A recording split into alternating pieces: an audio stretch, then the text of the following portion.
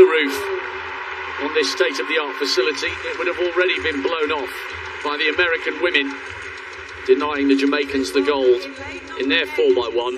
What noise will we witness now? Sean Safo Antwi goes lead leg for Ghana, but watch for Azamati, who got his national record down to 9.9 earlier this season. He's on the back straight. The South Africans came through really well.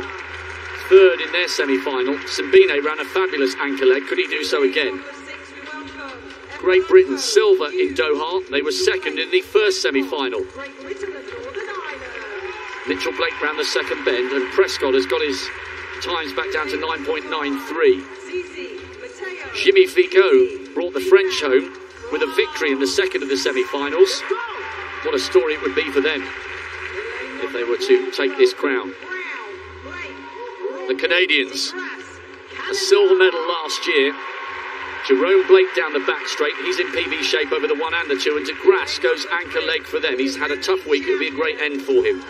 Coleman, the former world champion, to Lyles, the reigning world champion over 200. Hall on the third leg. 100-metre medalist Marvin Bracey on the anchor leg. The USA will be the favourites here. Can they deliver, as their female counterparts have just done? Hakeem Blake to Johan Blake down the back straight. The veteran will be hoping to hold nerve together. Watch for Seville round that second bend. The Jamaicans are really excited about him. De Nascimento leads the Brazilians off, with Eric Cardoso on anchor leg for them. South American record when they finished 4th 3 years ago in Doha. Brazil in 1, Jamaica in 2, USA 3, Canada 4, France 5, Great Britain 6, South Africa 7, Ghana in lane 8. This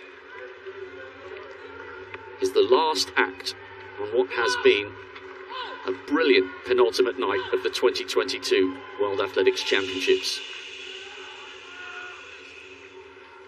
Can the U.S. win all of the sprint races? 1, 2, 4, 110 hurdles, and the 4x1.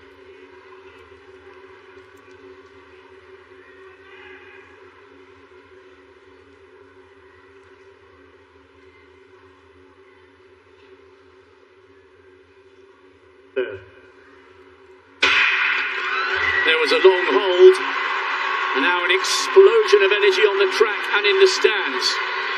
What a leg by Christian Coleman, pulling away from the Jamaicans. It wasn't a perfect changeover. I tell you what, Jerome Blake is running well on that second leg. Really good changeover again by the Canadians. The Jamaicans are miles down at the moment. Hall to Bracey.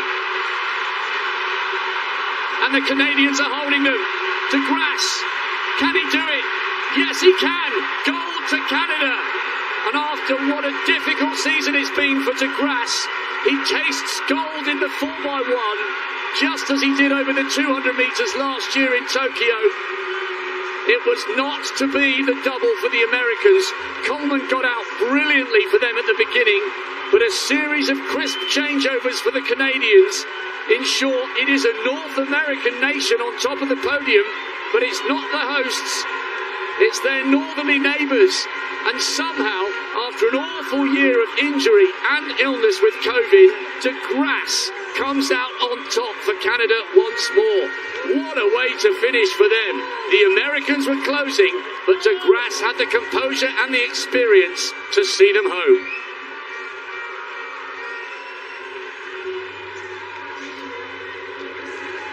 Great Britain coming home for the bronze, ahead of Jamaica. A fabulous moment for them. And despite the fact that Bracey was coming, de Grasse held good. They had a brilliant changeover. A brilliant changeover from 2 to 3, the Canadians.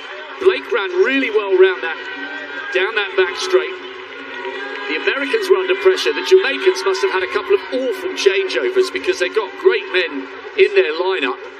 And now Great Britain celebrate, backing up their silver from Doha.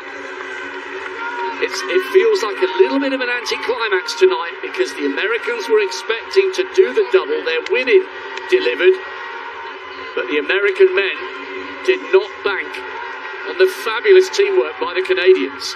Well, here we get a look at Christian Coleman coming out of the blocks. Nobody probably better to put on that first leg. But it was not a great changeover here from Christian Coleman to Noah Lyles. Lyles had to slow down just a little bit, but you know he's going to run great on that back straight. Let's see what this second exchange looks like. This is Elijah Hall. He's had a great season. We've been waiting for him to appear the last couple of seasons. University of Houston, Carl Lewis and Leroy Burrell prodigy. But Bracy had to slow down just a little bit, and it was just that little tiny gap that DeGrasse got on Marvin Bracy, and Bracy just was not able to reel him in. And we've been waiting to see Andre DeGrasse really run well, and we always see him in championship form, and here in the 4x100 meters we saw his best of these championships. And I have to say this again, Jerome Blake to Brendan Rodney round that second leg to third leg was an incredible changeover, and Rodney to DeGrasse was pretty good as well. That was Reece Prescott on the left of picture, bringing Great Britain home ahead of the Jamaicans, who at this stage had a massive amount of ground to make up, despite the fact that they had Seville on that third leg. Oh, he even had the time and the composure to celebrate and make the most of that moment. I mean, he is a brilliant championship performer, DeGrasse. Bronze in the 100 last year, then he stormed to the 200. He didn't start the 200 metres because he felt like he was way below it, but he saved himself for the relay, and he had the final word at the end of the short sprint relay, and the Canadians could barely contain their joy. And again, that was a brilliant example of teamwork, outshining individual stars, and fantastic composure from DeGrasse down the home straight. I would have to call that an upset. Yes, I would agree. I would agree. When you've got the likes of Coleman and Lyles and Bracy on the anchor leg, and there have been question marks over DeGrasse in terms of his fitness and his form, yes, that is a great, great result for the Canadians. As I said, gold for the North Americans, but nobody was expecting it to be your near neighbours, apart from them.